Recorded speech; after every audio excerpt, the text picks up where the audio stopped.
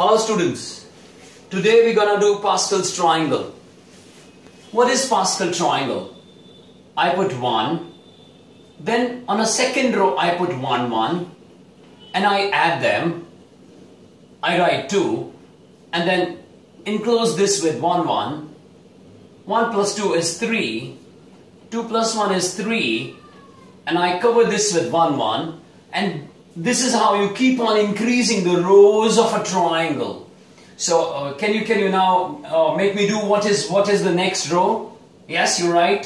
1, 4, 6, 4, 1. Okay, next is 1, 5, 10, 10, 5, 1 and so on.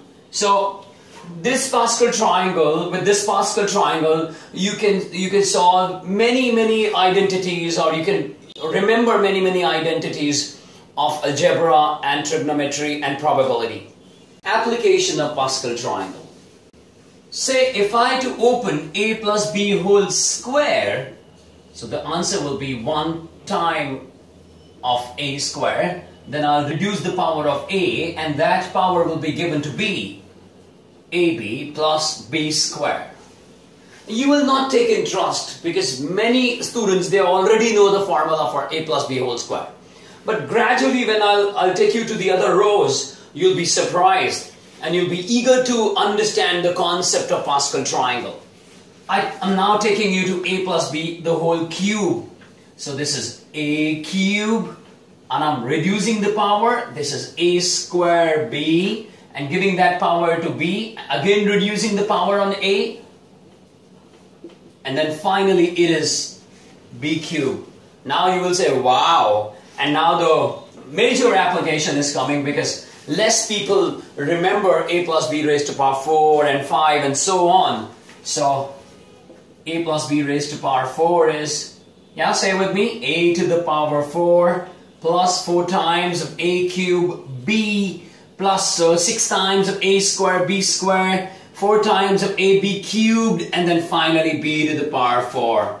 And one project is for you. What is a plus b raised to power 5? That is a to the power 5 plus 5 times of a to the power 4 into b. Then I'm increasing the power, reducing the powers on a.